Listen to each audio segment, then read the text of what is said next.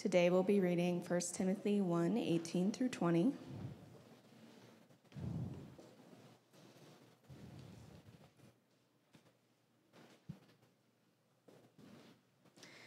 The word of the Lord.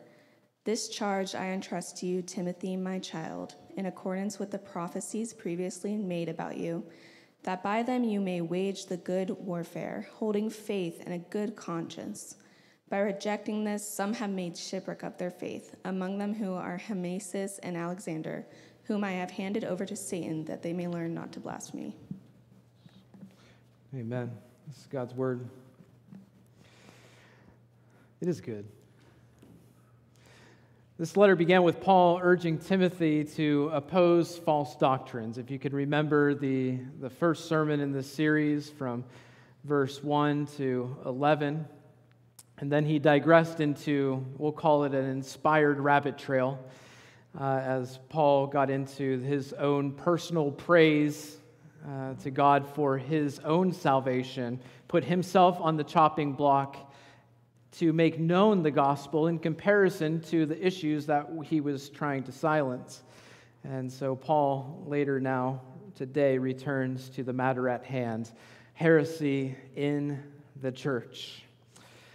And so Paul returns to Timothy with the charge to oppose false teachers and Timothy's responsibility to not only silence them, but to drive them out so that sound doctrine would be established.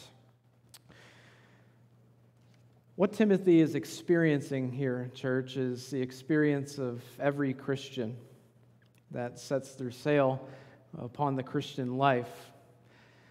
And it's rough waters, often, at times.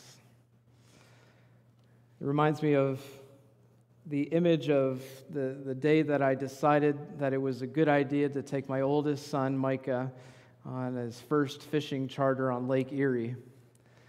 And it was going pretty well at the beginning. We were having a lot. Did you say amen, son? He's here to testify against me if I don't tell the story. And so we started out good.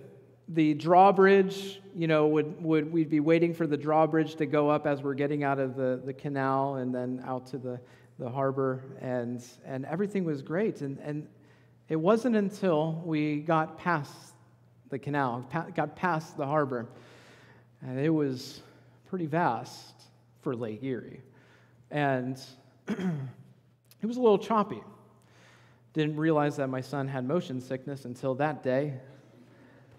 And really didn't realize it until the cold front decided to shift all of a sudden. And these dark clouds started rolling in, and here we are walleye fishing. And we're experiencing these swells that are like 6 to 10 feet. And we're just out there fishing. And poor Micah couldn't stand that anymore. But Timothy's experience is the call of every Christian to set our sails on those waters. That experience at Lake Erie is the exact picture of what the Christian life is setting sail upon. Unfortunately, the Christian church at least, seems to have latched upon this peaceful and restful lifestyle and forgetting the variables that constitute and define peace and rest. In other words, Christianity has sort of become all about smooth sailing, right? And this, as you can imagine, is a distortion of reality and not in line with biblical Christianity, because peace and rest have a certain objective truth that constitute peace and constitutes rest. And it's not in anything regarding our circumstance, you see? You see, truth is established and exposed by way of waves and warfare. And that's what we're seeing in the passage today.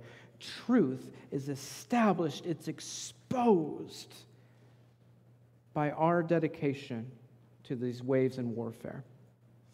The Christian sets upon their vessel upon these tumultuous waves of the Christian life to reach this eternal rest and peace of which we're working towards, which is what some refer to as heaven. We're on this trip, but far too often we lose sight of that distance and we think that it's here and now, right now, in our lives of eternal peace and rest. And we neglect to realize and engage in the warfare that we're actually in.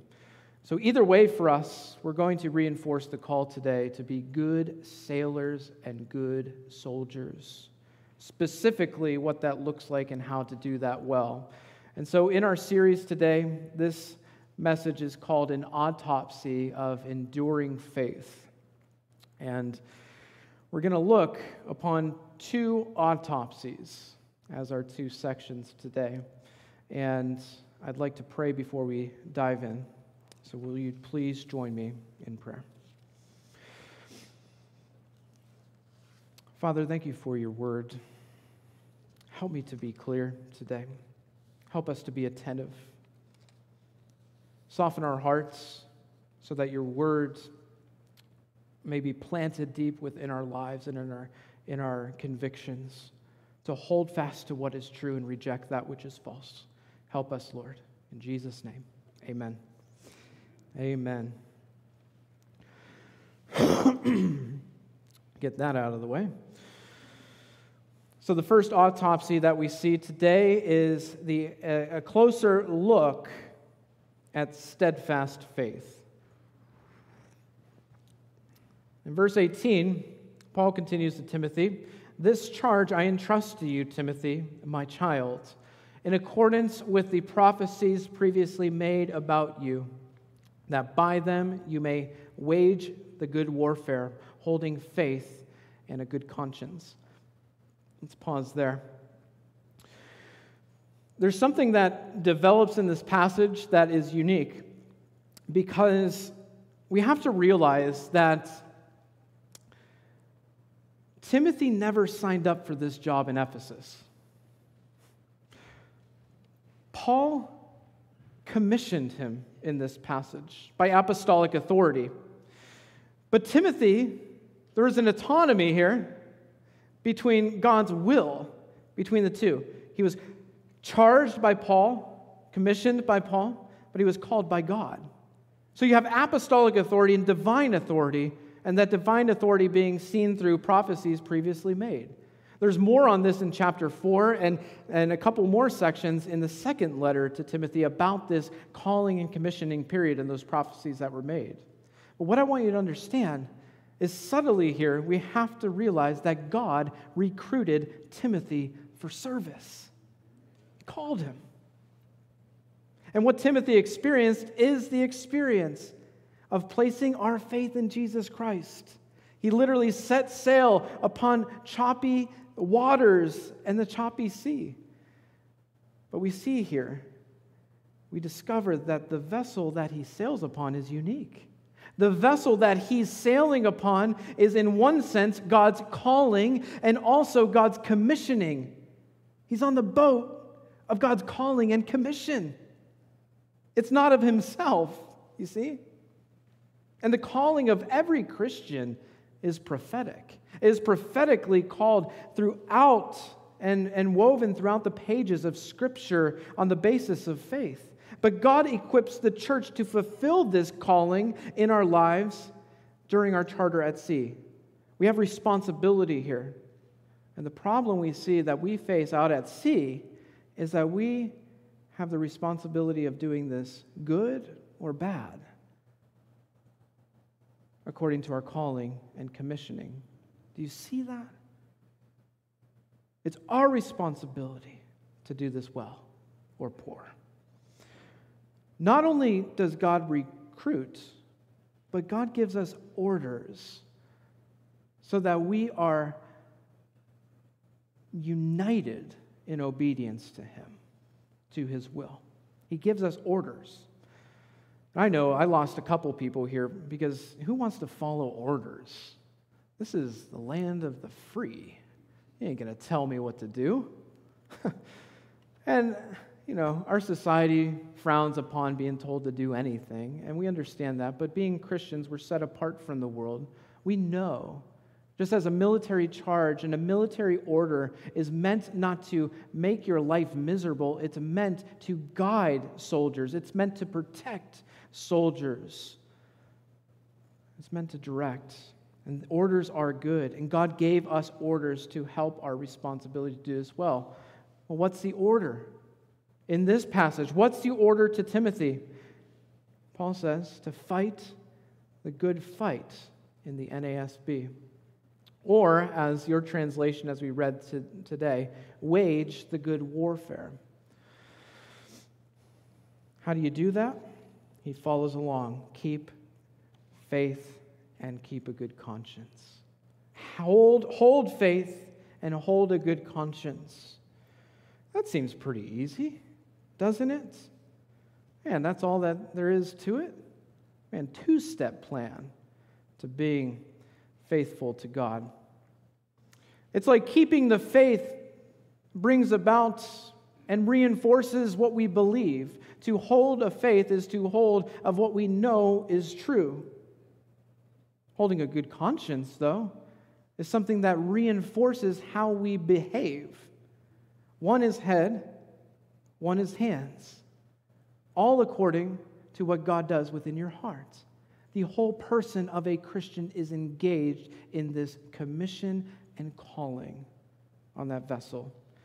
And the charge is so simple. Keep the faith, hold the faith, and hold a good conscience. This holding is also used in a couple instances in Scripture where it talks about holding a baby, like holding pregnancy, keeping a pregnancy, holding an illness, or holding a friendship or a relationship. This hold is used in all sorts of different expressions. But do you understand what I'm trying to say? Be pregnant in the faith. Be contaminated in faith. Be friends with faith. Hold the faith and a good conscience. What faith did Paul have in mind here? The faith that believes in yourself, declare that you are because God is. No. The faith that Paul refers to here are essentials to what it means to be a Christian. The triune working of God the Father, Son, and Holy Spirit.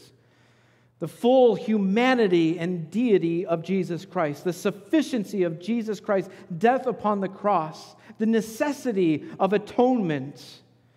Justification by grace through faith. These are essentials to what makes a Christian a Christian. Hold the faith. And you see, it's interesting because the intrinsic nature of holding a good conscience will rise and fall upon the measure of how robustly we are holding the faith.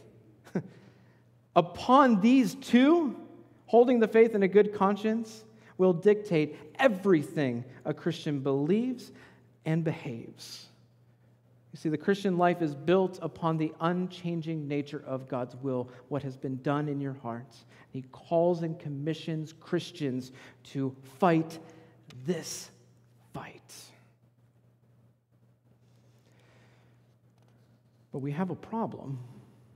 If we are to take our eyes off of that calling and commission and look around at the ships and the vessels that surround us of Christians out on the choppy waters, we see not all boats are holding well.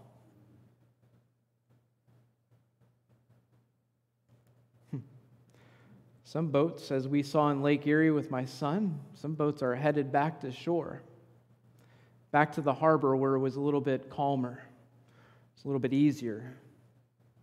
Some just sank altogether and are floating out there crying for help.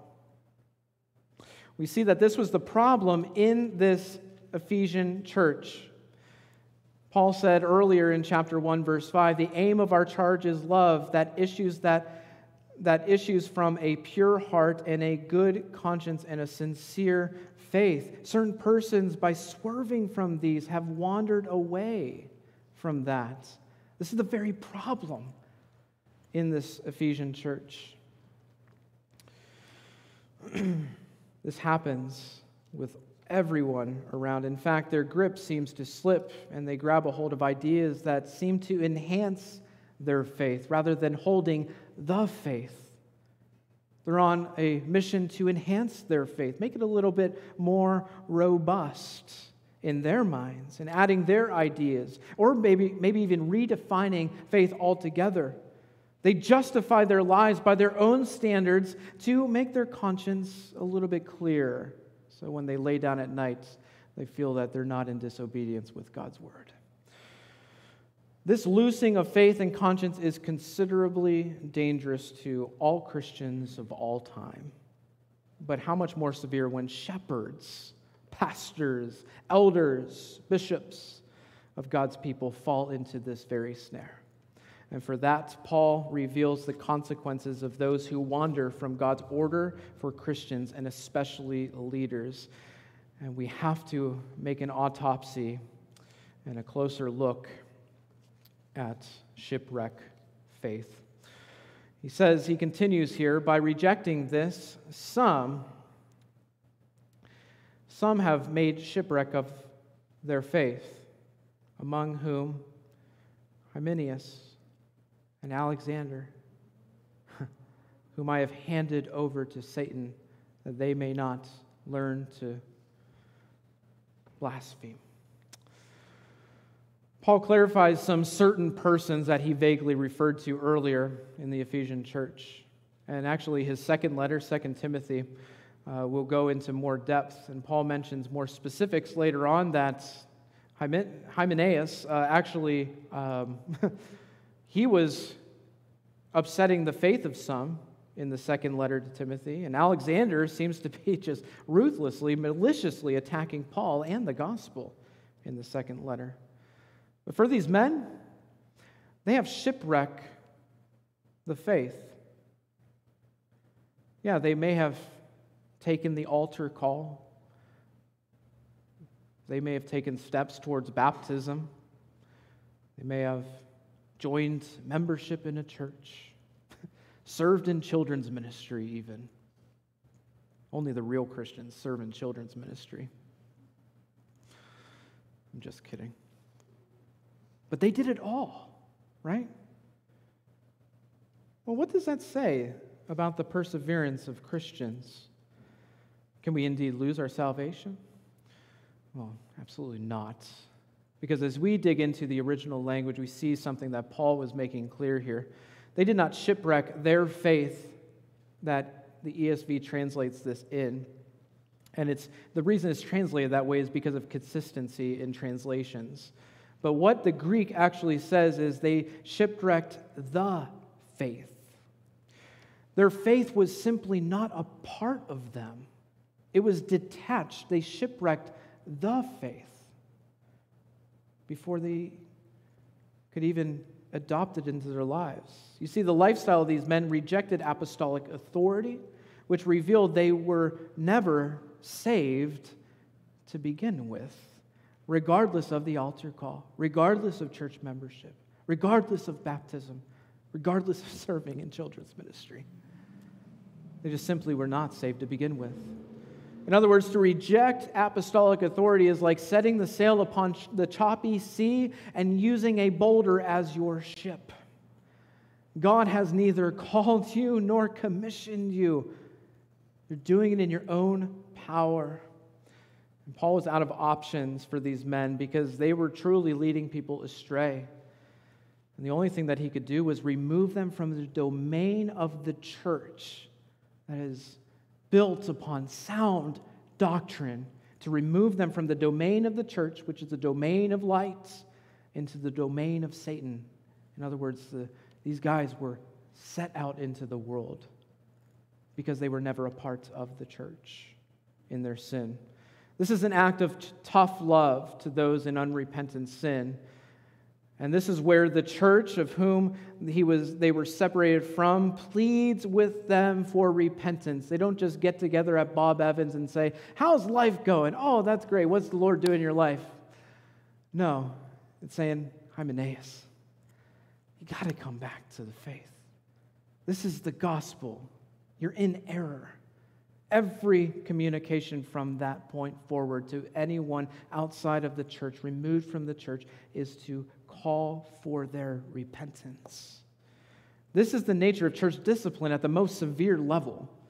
And most churches don't do it because most churches are more concerned about numbers and the seats that are filled in the church service and the numbers and the baptisms and all these things. It's vanity in the church. This is the nature of church discipline at the most severe level. Why does that matter? Well, sometimes I think you don't realize the advantages of being on board a ship until you're experience being thrown off of it. It's like the saying that you don't know what you have until it's gone. And the church gathering is a place where assurance is built. When we gather on Sunday morning, we're assured in our salvation. When we observe baptisms, we're assured of salvation. When we take the ordinances of the Lord's Supper, we're assured in salvation. When we look around, we're reminded of the faith that God has given to us and how He saved us. There's so much assurance in this body. There's so much encouragement of stirring one another up. Outside in the domain of the world, apart from the church, apart from a community that you're really, truly, deeply plugged in with, it's choppy. It's choppy. Removal is done out of love, and for that there is hope for false teachers all around, even in our day today, that they can be saved from their shipwreck. But it will take a fresh start. It will take a new foundation for them to sail upon. Paul put himself on the chopping block, and he is a living testimony, now dead, but living at this time, a testimony of God saving him from his shipwreck. And if there's hope for Paul, there's hope for all. And so for us today, especially church leaders, we have to recognize the importance of fighting this good fight and how God intends for us to do it. How to be good sailors and good soldiers. And I found it really helpful during the week of reflection to focus on the contrasting nature of his writing. Because that's to say that if we are to fight the good fight, then this affirms that we're not supposed to fight the bad fights. The corrupt faith and conscience. This good fight has been through Scripture all the way back to the Exodus. Moses confronted the golden calf. I know, conflict. He confronted the golden calf in Exodus 32. Joshua confronted his own people of serving other gods and to turn to the living God in Joshua 24. Elijah confronted, guess how many? 450 prophets of Baal in 1 Kings 18. Ezekiel had visions to confront those false visions, those witchcraft almost, and divinations in Ezekiel 13. Fast forward to the New Testament, Jesus Christ confronted false Pharisaical theology all throughout the Gospels. And every single epistle of the New Testament is confronting false teachers. And then Jude says, he's charging the church to contend for the faith in Jude 3. When did we think that this fight ended? The good fight continues through church history. The church of one body and one Lord, as Ephesians 4, 1 through 6 says. They've experienced all these fights throughout history. From the Council of Nicaea, and I'm not going to bore you for a minute, but this is important because they defended the Trinity, the doctrine of the Trinity, Father, Son, and Holy Spirit working in salvation, as the Council of Nicaea 325.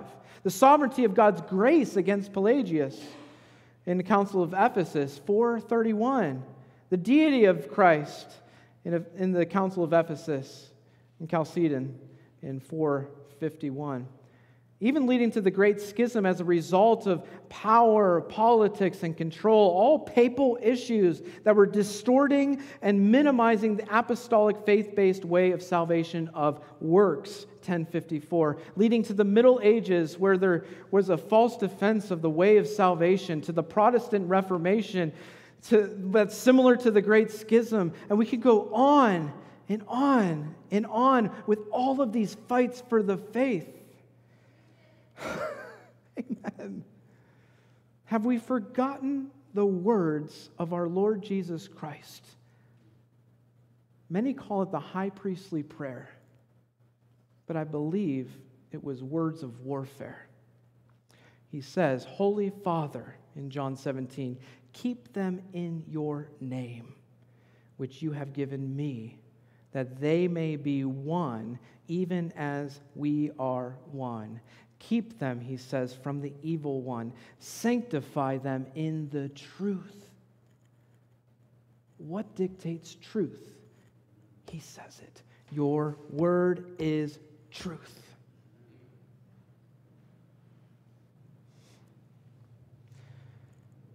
As we survey God's word and church history, we discover that anyone who believes that doctrinal unity can be achieved without a struggle and without a fight is completely ignorant of what it is to fight the good fight.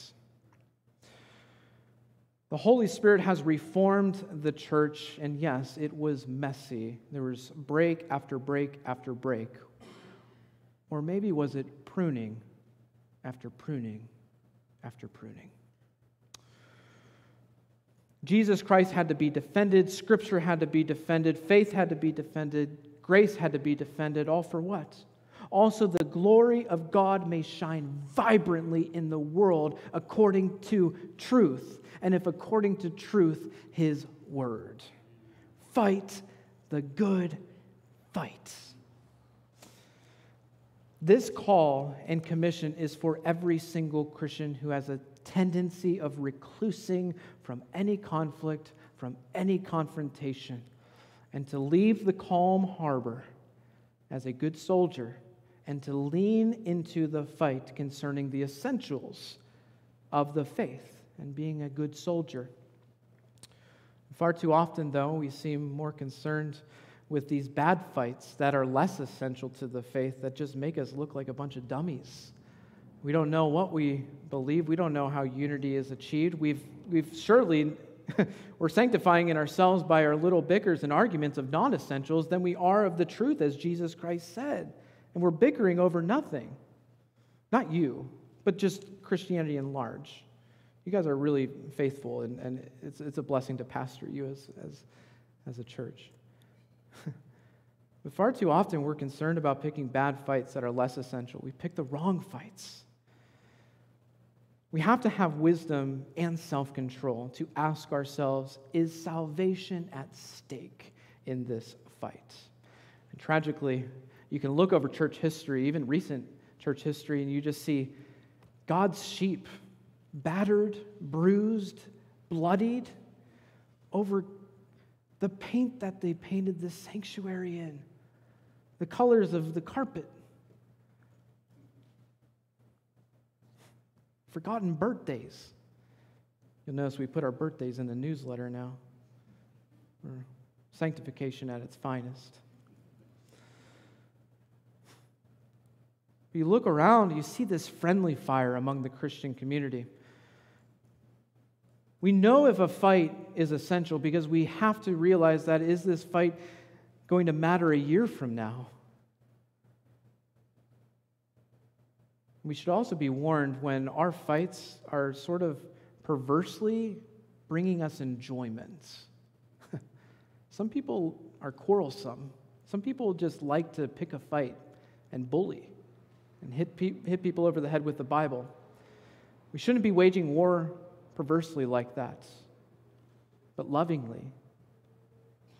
And we should aim never to justify ourselves. You see, the good fight is a fight for sound theology, central to the Christian doctrine. It was once said, in essentials, unity. In non-essentials, liberty in all things charity. Well, it may be true that no one admires confrontation. I don't think anybody of us really like to get into a contentious discussion with anybody. But I don't believe for a second that God admires a church unwilling to leave the harbor.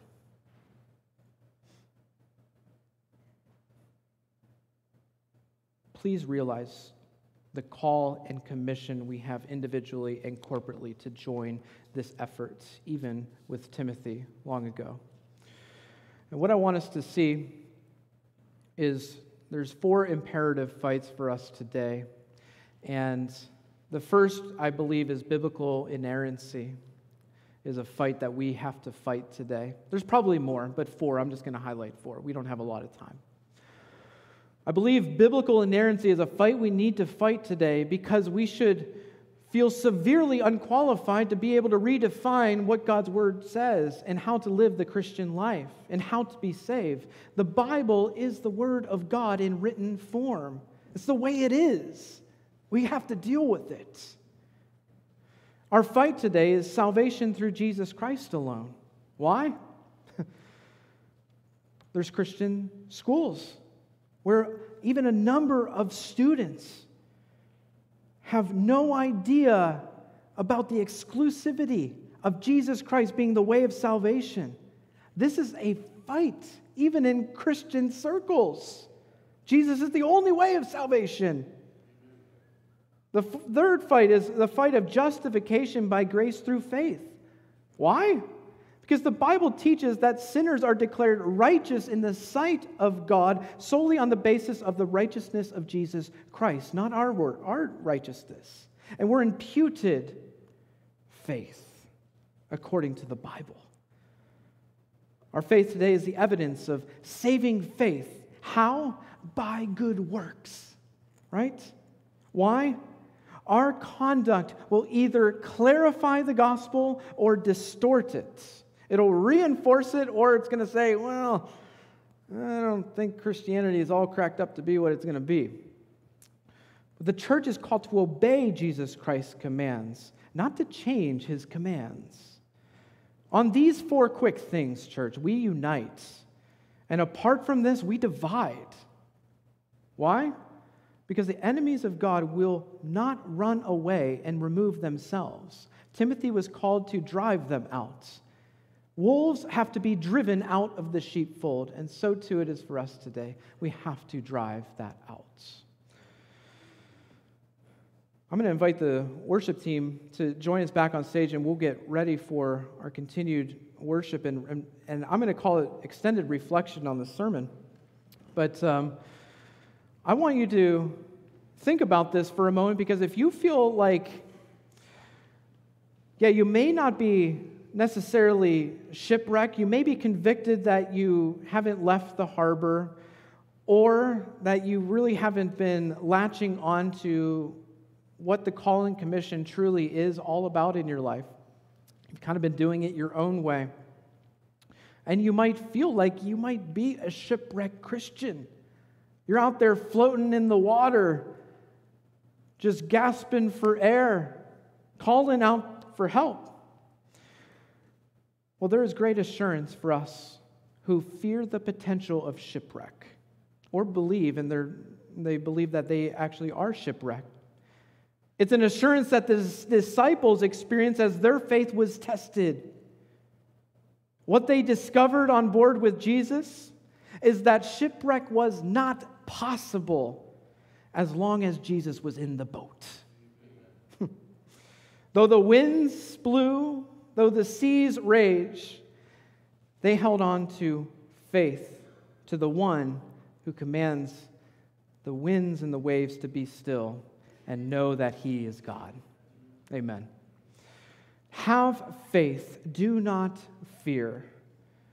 He will hold you fast.